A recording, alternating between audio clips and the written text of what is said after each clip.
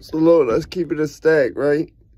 That priest that got robbed out in NYC for 400K worth of jewelry. That's God telling you, bro, like, listen, you know what you're supposed to be doing as a priest, as a preacher. The Bible says that shit. You're supposed to live a life of humility and modesty. Meaning you're supposed to not be rich and all type of shit. You're not. That's not how it's supposed to be. You're not supposed to be making money off God. He don't like that shit. Unless it's like, put it like this. I can't say like, because I put God in my music. So I'm just going to say you're not supposed to be making money off God. But when you're a priest, it's real different.